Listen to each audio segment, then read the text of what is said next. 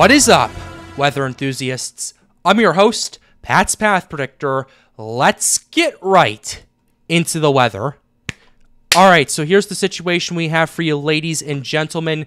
A lot of stuff has happened in the last 24 hours that we absolutely need to cover. So, ladies and gentlemen, we have two new tropical storms out in the Atlantic Ocean. We have a tropical depression that is formed, and we have two new areas of interest that have a 70% chance of development in the next 2 days. So, here's what we have going on. This is about to get very wild, so you guys are going to want to strap yourselves in. We have Tropical Storm Emily out in the Atlantic Ocean. We have Tropical Storm Franklin in the Caribbean Sea and is anticipated to hit Hispaniola. Tropical Depression 6 is sitting near the Lesser Antilles. It is expected to dissipate in the next few hours, so I wouldn't be too worried about that. And then we have Invest 91L that is in the Gulf of Mexico right now. And then we have another area of interest that is off the coast of Africa near the Cabo Verde Islands that is expected to develop in the next 7 days or so.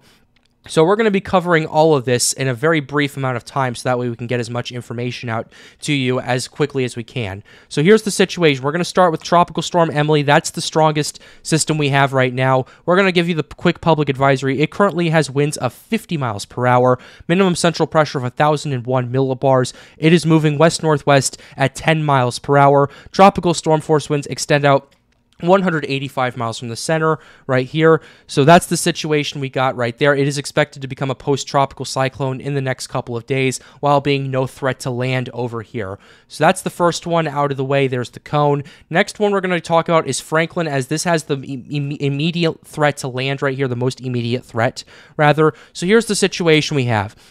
Tropical storm force winds are about 60 miles from the center. Current winds are 45 miles per hour. Its current location is 14.8 degrees north, 67.8 degrees west. The pressure is 1,001 millibars. It is moving west-northwest at 14 miles per hour, and it is expected to make a hard turn to the north in the next few days as it approaches Hispaniola. A tropical storm watch has been issued for both the southern coasts of Haiti and the Dominican Republic as this is expected to move through. As we go ahead and show you the latest forecast advisory, it is expected to make landfall in Hispaniola as a 65-mile-per-hour tropical storm before moving off and strengthening up into a hurricane as we continue to move on by around Thursday or Friday. So this is a big threat to land, and especially considering this is moving through Hispaniola where there's a lot of mountains and all that. Flash flooding is a big threat for you guys over there. Then we have Tropical Depression 6. I'm not too worried about that. That's expected to weaken and dissipate in the next few hours or so. So we'll keep an eye on it, but for now I'm not too concerned about that. Next one we're showing you is Invest 91L. Currently has a 70% chance of formation in the next 48 hours. Showers and thunderstorms have increased and become better organized in association with a trough of low pressure in the eastern Gulf. There have been a lot of rainfall going on in Florida right now, so this is quite the interesting situation. It is organizing and developing at a rapid pace. We're not sure when this is going to become a tropical depression, probably by tomorrow, honestly, by the looks of it. So, although the NHC does have this forecasted to potentially get that to by around Tuesday as it approaches the western Gulf of Mexico coast. The earlier this develops, the better capital it has to strengthen with. And the reason being is, we'll get to it later, the conditions are great in the Gulf of Mexico.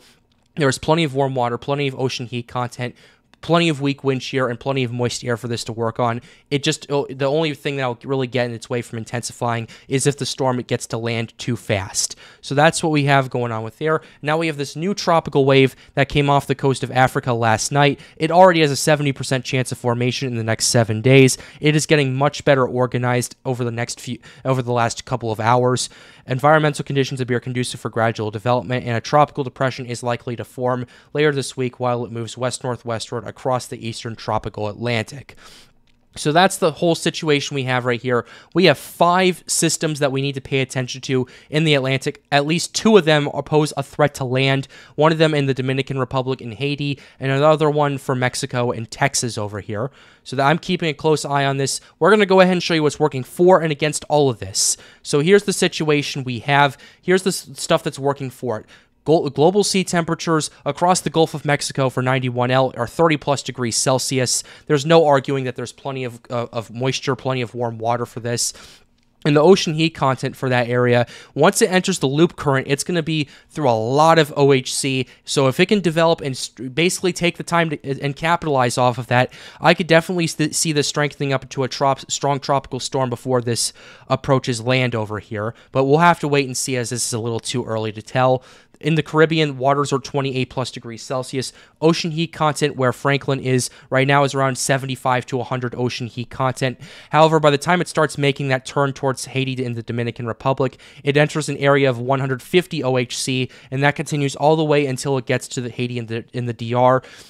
So this thing does have a chance of potential quick strengthening as time continues to go on. It'll just depend on what will happen tonight and tomorrow as this thing continues to organize. Last thing we're taking a look at is the wind shear. And the wind shear for Franklin is actually quite beneficial to it right now, as it is producing a lot of inflow, a lot of outflow, and that is what's really good for this. The shear is mainly to the north of Tropical Storm Franklin. There does appear to be shear over here, but that's mainly due to the tropical storm force winds that are going on with this. Still something to monitor, but for now, the shear is where it's at is actually doing really good for Tropical Storm Franklin. For 91L, there is a little bit of shear that is right here, but that's mainly due to inflow and outflow right there, so I wouldn't be too worried about that for development's sake right here. We're going to go ahead and next show you something that I've been keeping an eye on. We've had hurricane reconnaissance going into Franklin as we speak. We've been seeing some flight level winds of around 40 knots or so, SFMRs around 40 to 45 knots